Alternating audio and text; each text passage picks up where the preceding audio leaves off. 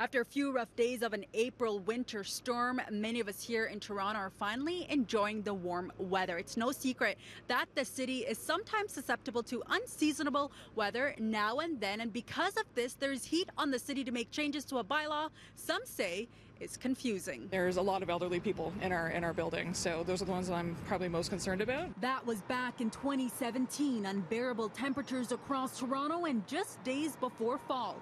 Yet some landlords reportedly cut the AC and turned on the heat as a city heat bylaw took effect, mandating landlords to maintain temps at 21 degrees in units. Our bylaw isn't good enough. It's confusing. It doesn't do the job well.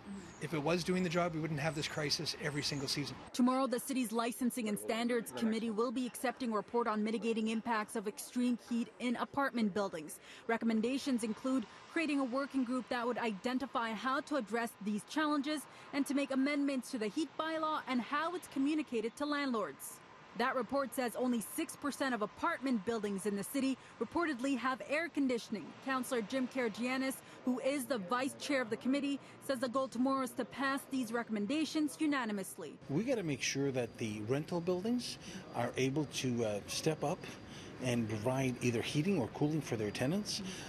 We also have to make sure that we assist them in retrofitting themselves and allow them to retrofit. Every time that I've gone to the City of Toronto asking them for support to revise the bylaw, candidly I've seen feet drag, and that's not good enough. Just last week, Councillor Josh Matlow introduced a separate emergency motion that is before Council for debate. Among the recommendations, that heat alert days be established, meaning landlords would be directed to either turn the heat off or turn the AC on to ensure the temperature in the units are reasonable, and to also encourage buildings to allow for safe window openings and to make revisions to the heat bylaw. What I really believe we should do is make sure that there is a standard where we don't allow apartment buildings to go over a certain temperature, and if they do, landlords need to do something about it. We need to make sure that we work with the bureaucrats in order to make things, that we make the changes.